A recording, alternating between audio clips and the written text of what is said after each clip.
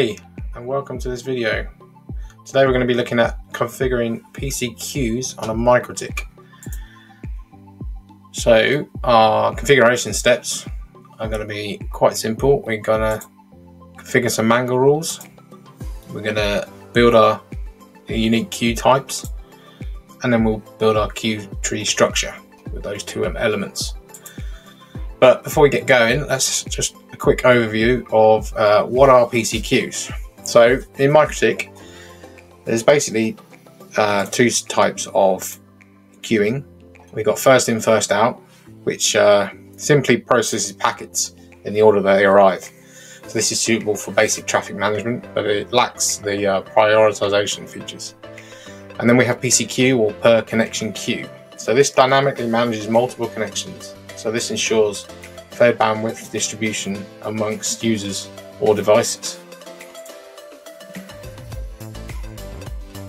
So PCQ simplifies the QoS or QoS by dynamically creating sub-queues for each connection.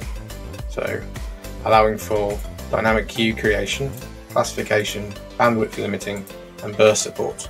So dynamic sub-queue creation means that each user or connection receives its own sub-queue without manual intervention. Classification, this will group packets based on criteria like IP addresses or ports, which we'll go into some more detail in when we come to configuring. Bandwidth limiting enforces maximum bandwidth limits per sub-queue, and then burst support, which allows temporary bandwidth spikes when excess capacity is available. So PCQs are particularly useful for equal bandwidth allocation, dynamic traffic shaping, and prioritization of traffic types. So we can ensure each user receives a fair share of bandwidth. We can dynamically adjust the number of users or connections without constraint reconfiguration. And the traffic types, we can allocate resources based on traffic type, enhancing the overall network performance. And then the other aspect is the port and address based. So let's have a quick overview of the address based PCQ. So here we have 3 packets of data. So we're starting with the source address. We've got a source address of 192.168.10 and 192.168.11.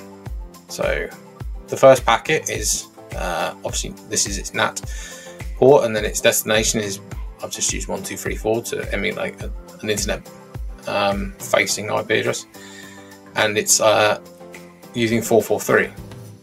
So because the source is coming from .10, it moves into this per connection queue. So the next packet again is coming from .10, so it goes into the same queue, and then the .11 packet goes into the .11 queue. So then if we look at based on the destination this time, so again we've got the first packet is destined for 1234, so it goes in there, and then 1235 goes in another queue, and then another packet for 1234 goes in there. So as you can see, based on the source or the destination address, they're grouped accordingly. Now if we look at port based, again we've got the same packets, but this time we're split our queues into ports. So the first queue is for 443, so HTTPS. The next packet, even though it's coming from the same source of .10, it's now going into a separate queue because this is DNS traffic. And again, the last packet, although it's now coming from .11, goes in the same queue as the .10 one, but because it's again destined for 443, irrespective of the destination address as well. So let's go ahead and do some configuring. So here I've got a MikroTik CHR, which I've installed on VMware.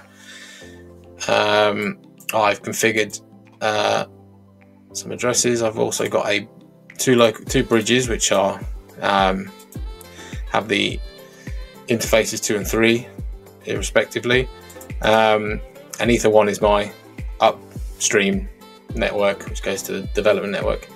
So there's no other than a default gateway for pointing all traffic towards the upstream router. there's no NATing or any other routing going on here, so it's very simple. These two users have their subnets here, they have the DHCP server on them, and then on there I've got two VMs, two Windows VMs, both for the clients. So what we're going to do is we're going to build our Mangle rules first. So we go IP firewall, go to the Mangle tab. Okay, we're going to create, for user 1 we're going to do an upload and a download. So for upload we're going to use pre-routing, and for download we're going to use post-routing. So we want these to match for upload before they get routed, and then coming back into before they're forwarded onto the client. So then we're going to, for the source or the destination in the download case, we're going to use the client's subnet. So any client that's associated with that subnet or that network will get applied the same rules. We could just stick the IP address in here. However, what I prefer to do is use the address lists, because it means then if we don't want to add additional subnets within the same queues or within the same rules, same bandwidth allocation, we've only to simply add them to the same list, and we don't have to create a whole new Mangle rules. And this can apply for all firewalling rules, NAT rules, anything you like. I just find it a little cleaner, a little neater, and more scalable. So there we go. So now we've got our two address rules there. So now in the drop down here for a source address list for our upload, we can see user 1, and the same for download we do destination. Oh, no, user 1. Okay, now we get an action for both, and then we're going to mark packets. We'll untick pass through because we want to match on a rule, and then we don't want it to move on to other rules. And we're going to give it user 1 upload. Call this one user 2. No, user 1 download. Okay. Now what we're going to do is do the same thing for our user 2. So pre-routing, post-routing for download. Source is going to be user 2 subnets. No, destination, sorry, for download. Okay, action, we're going to mark packet. Mark packet. Okay. And again, so where we call this one user 1 upload, we can just call this user 2 upload, and here we can call this user 2 download. Okay, there we go. So there's our Mangle rule set. Now we can look at queues. So first thing we do is we're going to create some queue types. Now we've already got the PCQ default ones in here, but we're going to go ahead and create our own. We call it PCQ port download. Select PCQ, and this is going to be our download. So this is going to be, and it's going to be port, so it's going to be destination port, and then we leave the rest default. We okay that. Let's create another one. So PCQ port upload this time, and again PCQ source port this time. Okay, PCQ this time we're going to do address download. Change that to PCQ destination address this time, and lastly PCQ address upload.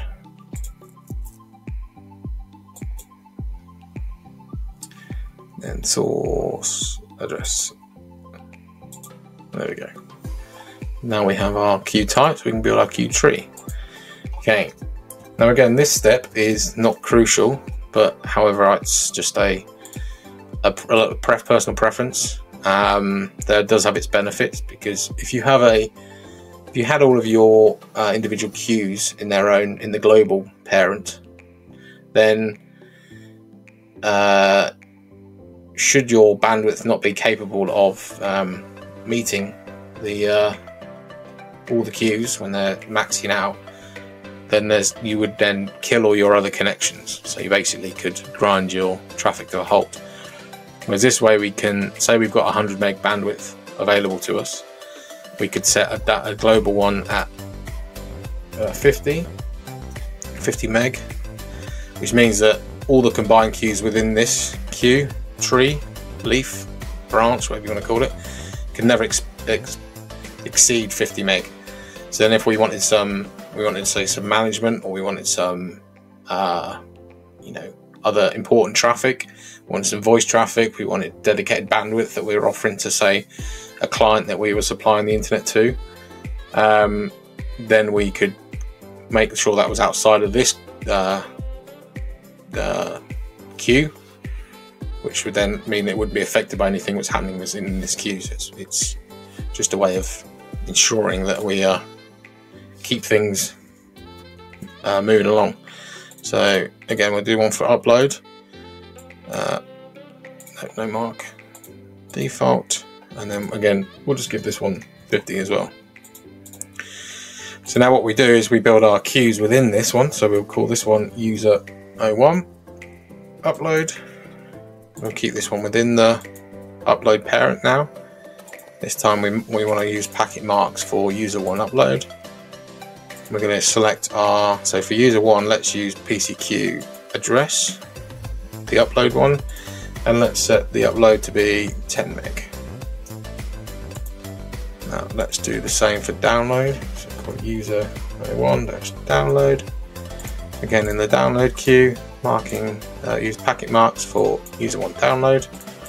Select what did we use before, address, so address download, and then this time we'll give it, let's say, 20 meg. As you can see, they're now sitting underneath these queues here. So let's add the other user, so user 2 upload parent. Then we want user 2 upload. I'm going to select our port this time, so PCQ port upload, and again we'll give them both 10 meg, so we can do the comparison later and make it as equal as possible. And our last one is user 02 download. Again, within the download queue, marking user 2 download, PCQ port download, and again let's give it 20 meg. Okay, good. There we go. See, all equal. Make sure I've got the right marks against the right names. Good stuff. Okay, now let's do some testing. So if we load our 2 VMs up here, so we've got user 1 is on third octet is 1, user 2 is third octet is 2.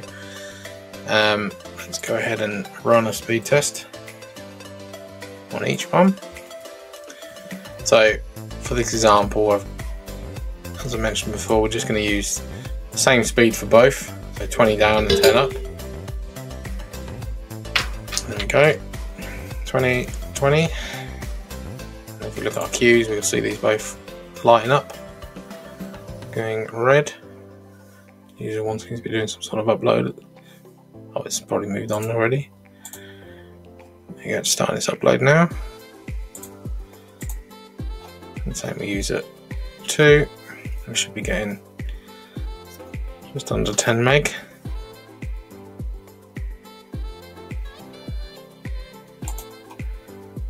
There you go. It's in 10 meg.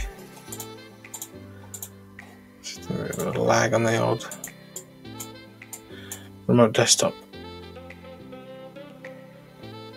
Okay, cool. There we are. Yeah, so 10 meg, pretty much.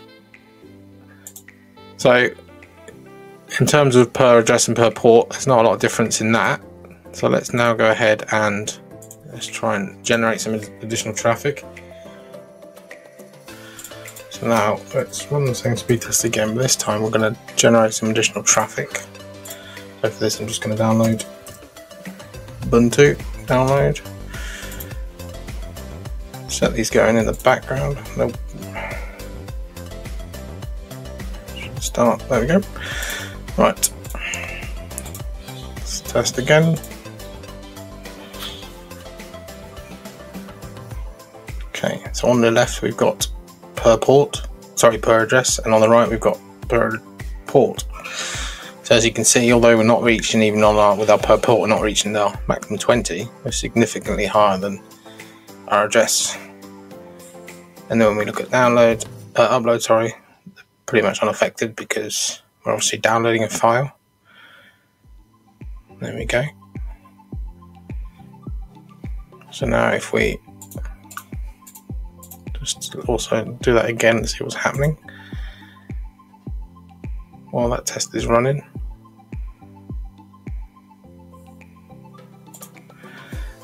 And then look at firewall, look at the connections. As you can see, it's a speed test is using 8080, and then our download is working on 443 because we're downloading it for our web browser. So if I was to transfer a file via SSH or FTP, then obviously we'd see different port numbers there. But this is just a really high level quick view of the differences. So because we're using the per port one, we're getting we're getting that bandwidth allocated per the port that we're using. So anything in 443 is going to be limited to 20 meg, and also 20 meg is allowed for the download as well. So although this is using probably using more bandwidth than we are allocating, it does mean that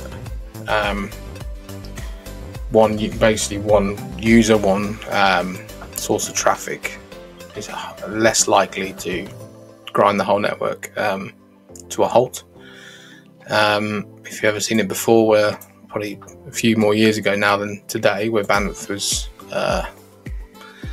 less freely available, someone doing a Dropbox upload or a Windows update could bring down the network.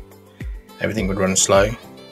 This way it just gives you, hopefully alleviates that initial headache, and more importantly increases the user experience, which if you ever worked in a NOC or support in any way, you'll understand that if a user's happy, it makes your job a lot easier. So yeah, I hope this has been clear enough for you. If you want me to go into any more detail about any of these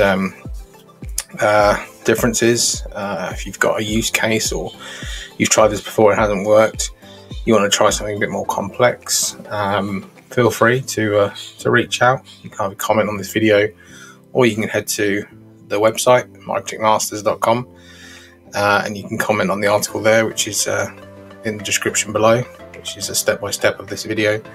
Yeah, and if you've got any other ideas, please check out my other videos. Yeah, I'll see you in the next one. Thanks.